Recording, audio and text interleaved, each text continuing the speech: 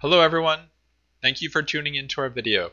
In this video we will look at the Inverter with C-Script-Based PWM Modulator demo model. This PLECS demo model shows an ideal MOSFET inverter that is controlled by a simple PWM scheme where the logic is implemented as a state machine using the CScript block. The switching strategy creates a bipolar output voltage alternating between the positive and negative magnitude of the DC voltage and includes dead time to ensure that short circuits across the DC bus do not occur. Here you can see an example timing diagram of a single switching cycle that we are trying to achieve, including the blank in time states. The full bridge single phase inverter is modulated to create a 400 volt DC square wave from the source. The square wave is then filtered to represent a sinusoidal waveform of approximately 230 volts AC using an LCL filter. Double-clicking on the PWM block reveals that it is a custom mask subsystem with mask parameters for the switching frequency, dead time, and a minimum on-time requirement for each switch. If we look under the mask and click on the C-Script block, we see that all three parameters are passed directly to the C-Script block as input variables.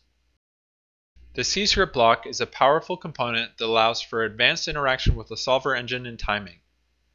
It's difficult to provide a quick overview of writing C code in PLECS, but basically there are several settings as seen here, then in the Code tab, a set of functions where you write the code. In the Code Declarations window, we have included header files, defined global variables, and a duty cycle calculation function. In addition to the Code Declarations or input function, there are other functions for continuous or discrete state variables, system outputs, and two additional sections for code to be executed at the start and termination of a simulation. In the output function, for example, there is a state machine implemented with start, low, and high states, as well as two blanking states. There are also built-in macros included with the C-Script block, as indicated by the emboldened text such as current time and next sample hit. The best resource for setting up a C-Script block, its functions, macros, and examples, is the PLECS user manual. There are also tutorials available on the Plexim website. Now, the state machine concept is not only useful for pattern generation, but can easily be adapted to respond to external rather than internal events for applications such as control system sequencing. It's important to note that the PLECS library also contains a state machine block, which provides a graphical way of modeling a system's reactions to input signals. Please see the video for the buck converter with constant on-time control demo model for a quick look at the benefits that the state machine block provides.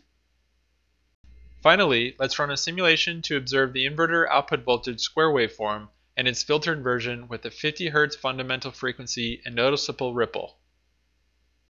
You can then experiment with the dead time ratio and monitor the load voltage to observe the dead time effects of distortion and attenuation on the output waveform.